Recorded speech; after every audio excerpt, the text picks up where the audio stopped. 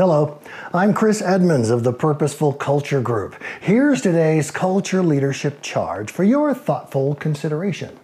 How prevalent is fear in your workplace? Fear is an involuntary reaction prompted by a stressful stimulus. A little science there. When we see a bear appear in our Rocky Mountain neighborhood, which happened last Thursday, our hearts race, our breathing gets faster, our muscles tense up, our bodies and brains initiate a fight or flight response, trying to ensure our survival. Fear generates a similar reaction at work. We tense up, our heart races, our breathing speeds up. We're in survival mode.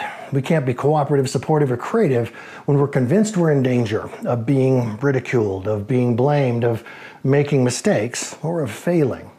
Garry Ridge, president and CEO of the WD-40 company, has this figured out.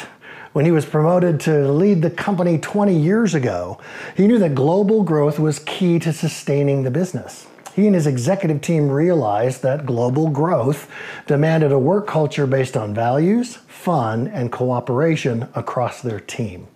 In a recent conversation with Garry and a client's executive team, Garry explained that real traction towards their desired culture didn't come about until they removed fear from their workplace.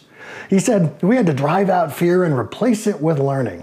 At WD-40 Company, people don't make mistakes. They have learning moments."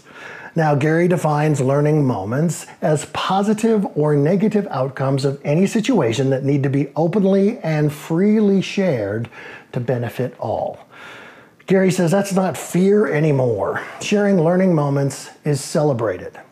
The first thing leaders, or coaches as they're known in their tribal culture, ask when they hear someone sharing a negative learning moment is, how did you interpret our values that got you to that negative learning moment?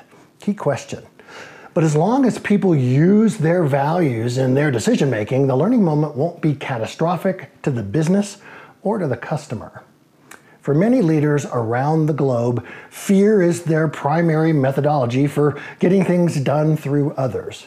The bottom line is that fear doesn't inspire. Learning moments founded on company values inspire. So follow Garry's lead. What have I missed? What questions do you have? Add your thoughts or post your questions below, or head to my YouTube channel and do the same.